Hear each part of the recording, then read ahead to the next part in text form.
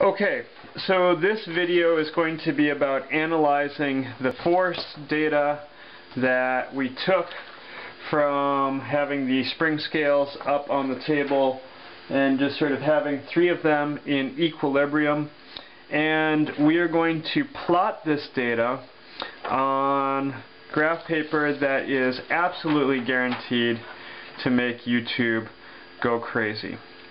Okay, so the first thing I'm going to do is I'm going to work with the angles. So I'm going to say here's a line, and right over here, there's no way you can see this, but this says 0 right over here.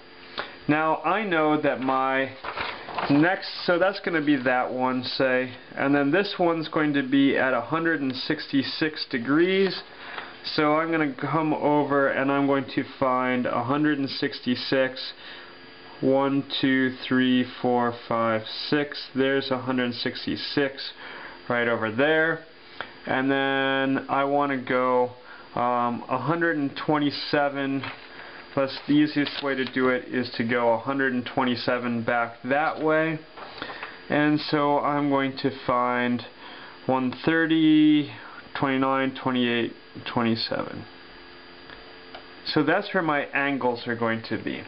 Now, to make it scale diagram, what I have to do is I have to sort of translate these into distances. And so I'm going to say that probably 17, so 1 centimeter per Newton is going to be a little bit big.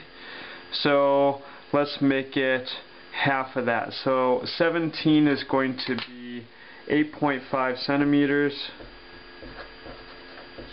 7 newtons is going to be 3.5 centimeters, and then 15 newtons is going to be 7.5 centimeters.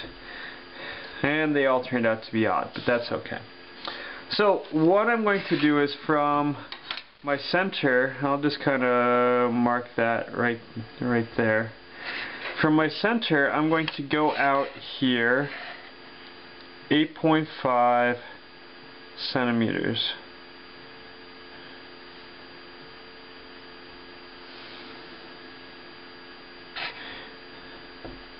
And so I'm going to label that 17 newtons. And then over here I've got my 3.5 centimeter, which would be 7 newtons. So I'm going to come along this line like this, and I'm going to go 3.5 newtons like that.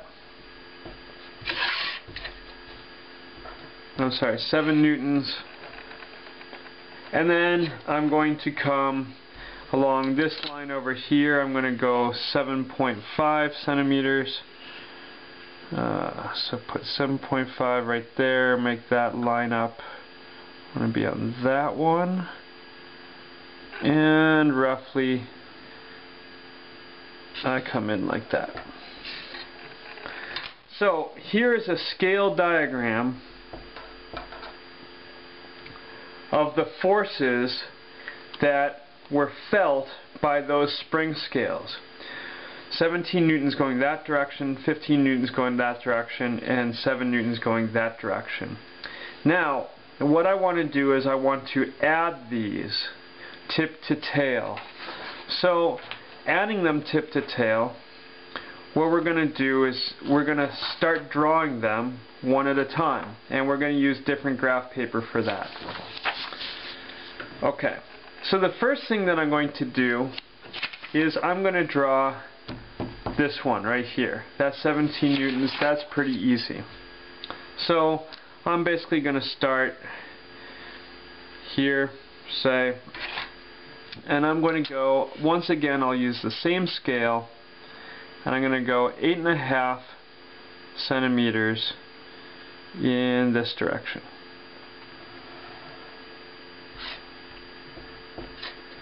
I'm going to call that 17 newtons.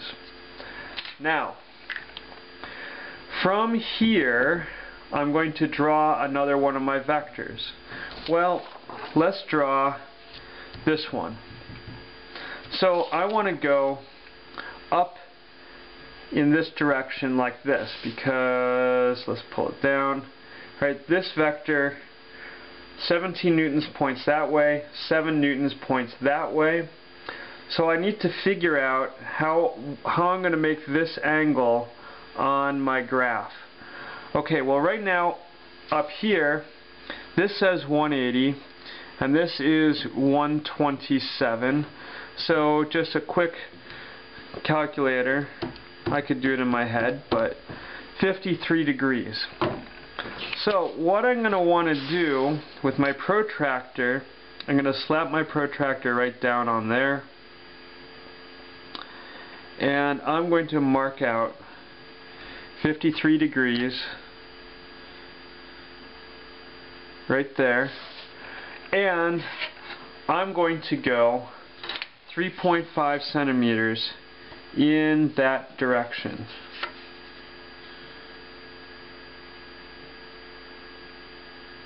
So we're getting close right there.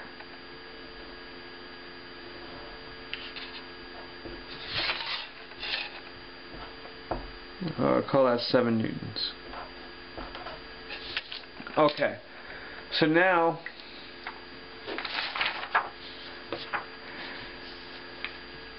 that's my 17 newton vector, that's my 17 newton vector. That's my 7 newton vector, that's my 7 newton vector. Now I have to figure out this one here. So it's going to be going something like that. And I got to figure out that angle. Well, that angle is going to be, what numbers did I have? I had 76 degrees. There's 76 degrees between that line and my next line. So I'm going to just sort of draw in just a little bit of a helper to get me that.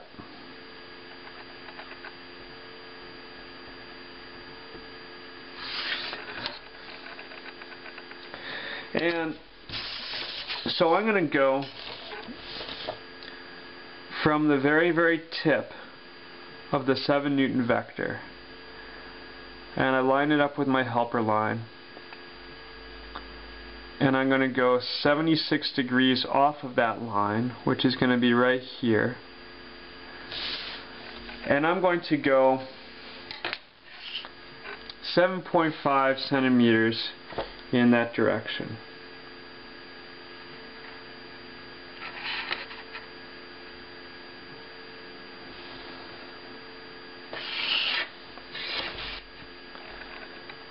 And so that is 15 newtons. Okay. So right now I have added those vectors tip to tail. And what you see is that I ended up, this is where I ended up, and this is where I started. And you'll notice that they're very, very close to each other, which is exactly what I wanted to have happen. The reason why they're very, very close to each other is because the center point of this diagram, the center of my spring scales, was not moving, it was not accelerating. So the total force on that object, the total force on the little knot in the center, was 0. And so if I add this force, and this force, using vector addition, tip to tail, I should end up with 0 net force. Now, because they were very, very, very close to each other, I can say that I had 0 net force. Now, some people are going to say, well, if you had 0 net force, you should have ended up at the exact same spot. And I'd say true, but it's very, very important for you guys to understand experimental error. There is experimental and measurement error in everything that I did. Every single one of these numbers has an error associated with it. Every single one of these angles has an error associated with it. And every measurement that I took in the lab and every measurement that I took in making my diagram all have error. Okay, once again, for some reason my camera cut me off, but I'll just tack this on to the end and we'll make it work. when you add up all those errors together, this is with the little gap that you get on the diagram. So this represents the error that I had in my measurement.